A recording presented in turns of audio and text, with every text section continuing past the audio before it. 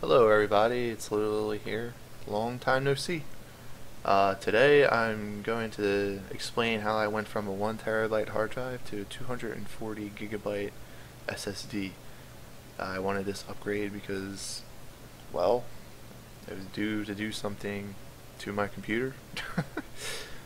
um, yeah, so it's actually pretty easy to migrate your Windows to a new hard drive.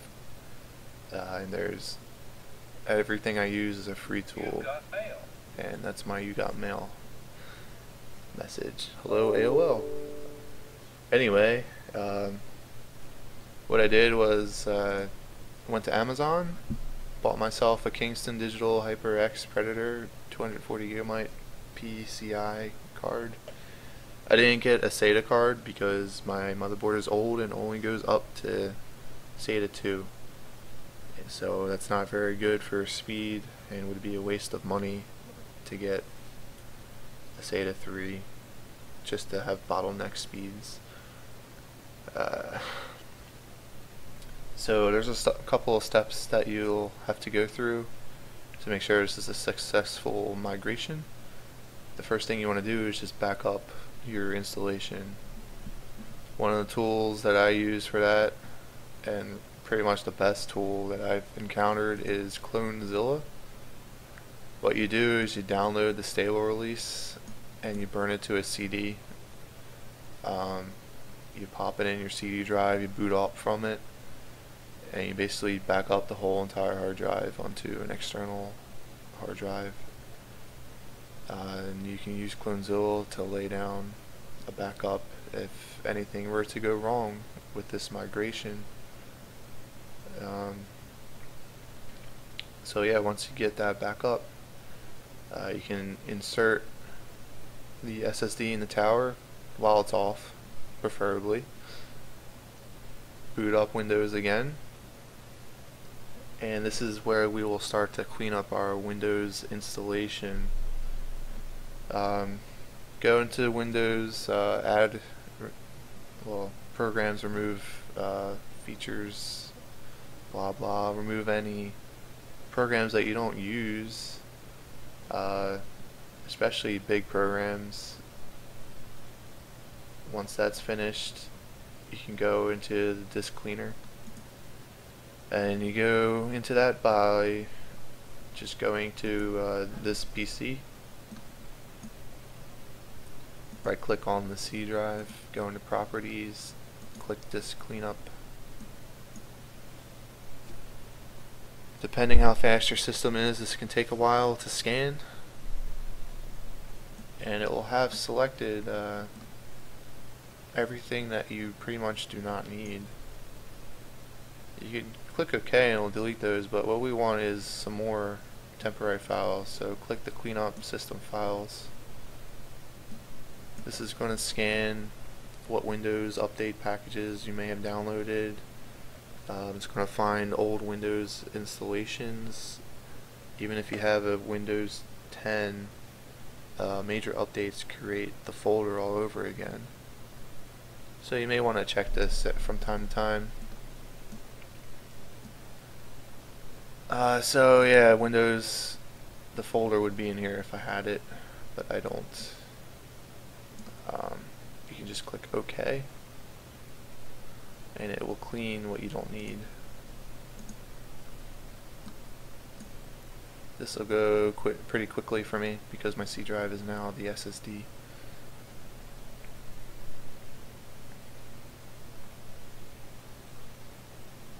Alright, you just click OK, and you can close this now.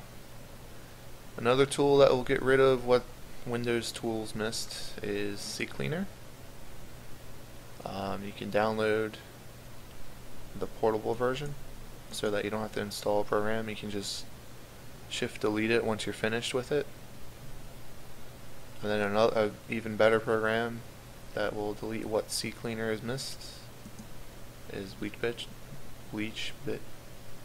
It also has a portable, so you just download it and extract it into a folder, and then shift delete it once you have used it to delete all the temporary files that you don't need. And once you have done that, you need to create a partition. So what you need to do is just search for disk management.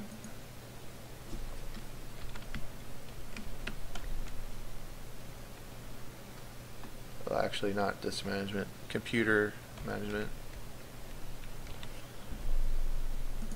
And just click on it.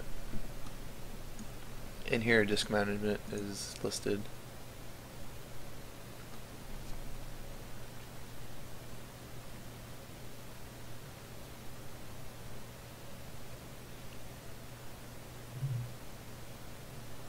This is going to show all the disks that are connected to your computer.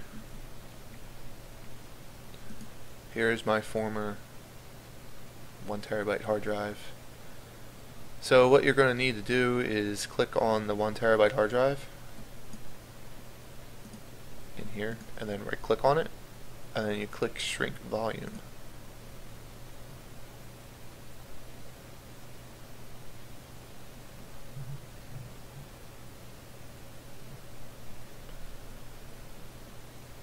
What you're going to do is you want this to be the maximum, and you just click shrink. Once that's finished, you're going to have unallocated. You right click on it, make it a simple volume, then you'll be able to format it as NTFS, and then you will be able to move some files onto it.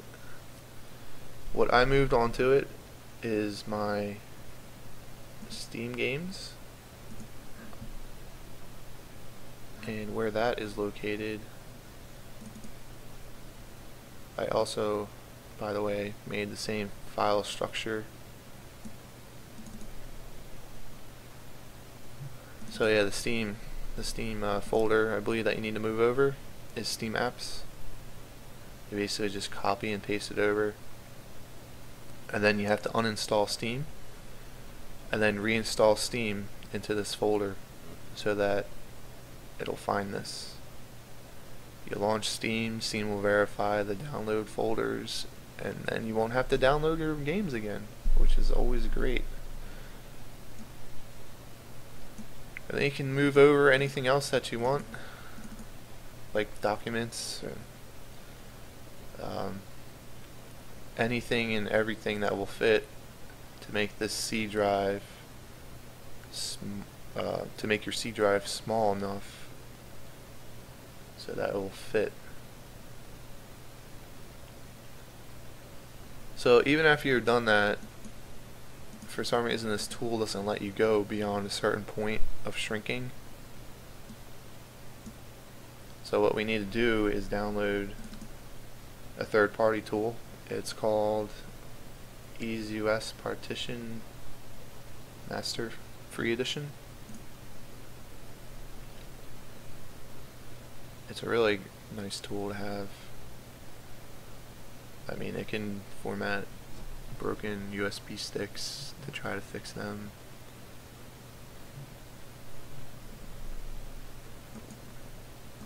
Here it is loaded up. It'll show everything here. You'll notice that it has an option to do this, but I've discovered that for some reason it wasn't working on my machine, but I'll get to that later. What you would want to do is just right click on the partition that you want to shrink. So it would be your 1 terabyte drive, and you just click resize. It'll give you an option with a slider, and at this point, if it's not getting small enough, you need to move more data off via external hard drive. If you ran out of space on your newly created partition, you just have to get it down so that you can migrate it to the smaller. I managed to get mine down to 90 gigs.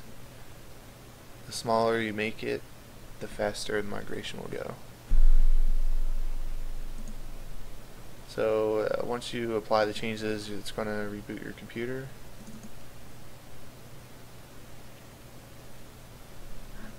And and you'll need to install this great software that migrates your Windows install very easily. Macrium Reflect. So if we were to pretend this was my 1 terabyte partition, well, hard drive, there would be another partition. You would not want to check that one. You just need the first two. This one, Windows needs to boot. The other software wasn't copying this over correctly for whatever reason. So this is why we need this software. And all you need to do is just tell it to migrate.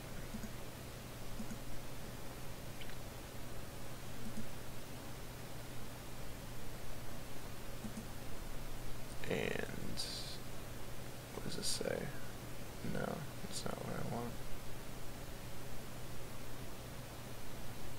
Yeah. Yep, sorry, it's been a while since I used this. You just click clone this disk, and then it's going to ask you where you want to clone it to, and you would select the SSD. And then depending on your computer speed, it might take an hour and a half or so. Once it's finished, you can reboot your computer, go into the BIOS settings, change the boot priority to your SSD as number 1, and then just have it boot up on the SSD. If it works, you're in the clear to wipe the 1 terabyte drive using the Ease US partition tool. You just have to verify that you're actually using your SSD, and you should notice the much faster boot time, and that's how you'll notice right away. So yeah, you delete the you just delete the remaining partition off of the terabyte drive. You expand it so that you can use the whole drive for storage, and then you'll be able to you know, reinstall Steam. You can even link your shortcuts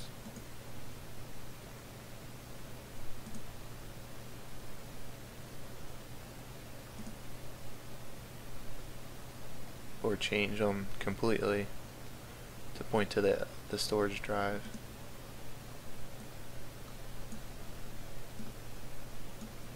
And then you'll be on your merry way to a much quicker and faster computing experience.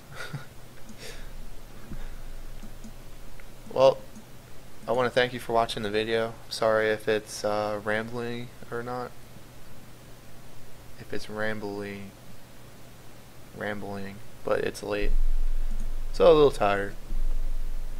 If it didn't make sense, here's my notes that I did, well, that I talked about and kind of demonstrated for you all. Thanks for watching, and I will see you guys next time. See ya.